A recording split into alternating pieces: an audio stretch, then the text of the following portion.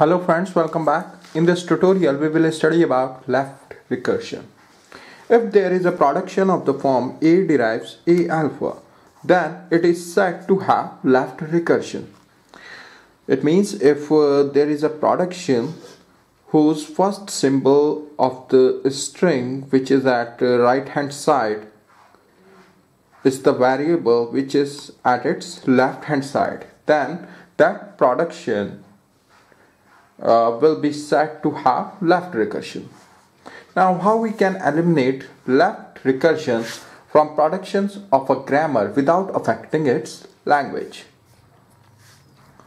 Now see, there is a grammar G defined by quadruple VTPS, where V is the set of variables, T is the set of terminals, P is the set of productions, and S is the start symbol. In this grammar G, there is a left recursive pair of productions. A derives A alpha and A derives beta, where beta is a string which doesn't begin with variable A. It means it is a string whose first symbol is not variable A. Then, how we can remove left recursion of this production? We can remove left recursion of this production by adding a variable b to set v and replacing this pair of productions by these productions in grammar G. That is, A derives beta b, B derives alpha b, B derives empty string. Right. So what we have to do to remove left recursion? First, we have added a variable b to set v, and then we have replaced these productions by these productions. A derives beta b, B derives alpha b, B derives empty string in grammar G. Now see this. Here there is an empty production. B derives empty string. Now if we remove empty production from these productions, right, then we will get these productions, right? A derives beta b, A derives beta, B derives alpha b, B derives alpha, right?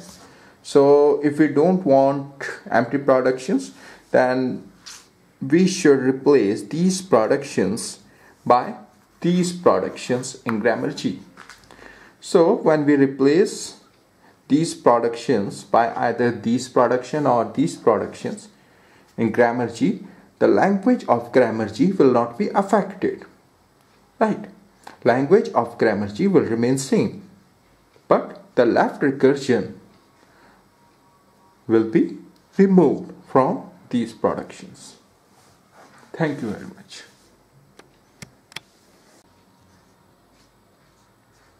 Now suppose, for example, there is a grammar G defined by quadruple VTPS, where V is the set of variables, T is the set of terminals, P is the set of production rules, and S is the start symbol.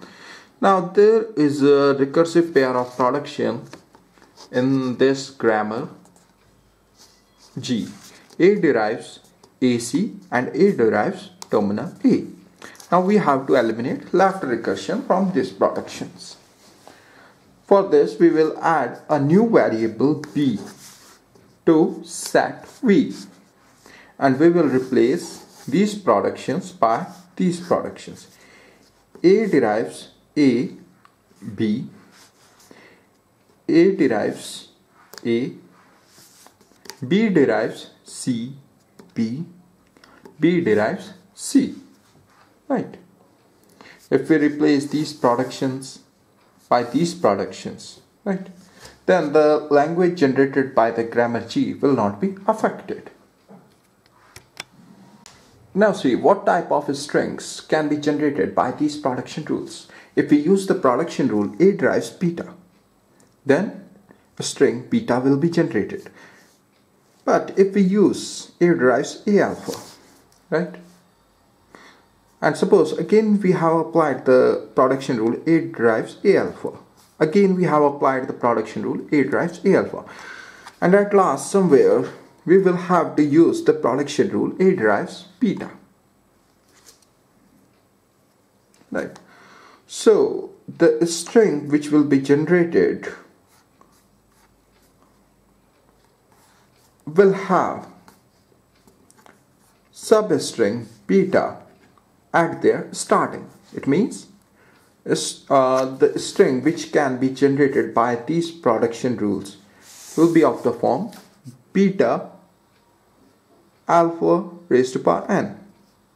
Means strings in which beta will appear at its starting. This substring beta will appear in a starting, and after beta there will be n number of alpha, where n is greater than equal to 0.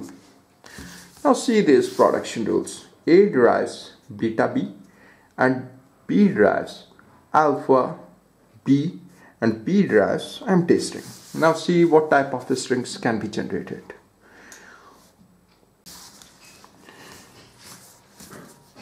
There is one production for the variable a, that is A drives beta b, when we apply A drives beta b. After that, for variable b, we can apply either a production B drives empty string or B drives alpha b. When we apply the production rule B drives empty string, then the string beta will be generated, right? And when we apply the production rule B drives alpha b, right? Again we can apply this production rule B drives alpha b, and so on. And at last we will have to apply the production rule B drives empty string, right?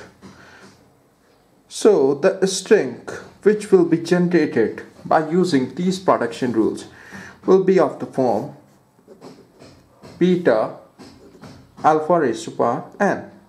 It means the strings which are generated by these production rules will have substring beta at their starting, and after that there will be n number of alphas, where n will be greater than equal to 0. So it means if we replace these production rules by these production rules in grammar G, the language generated by grammar G will not be affected. Thank you very much.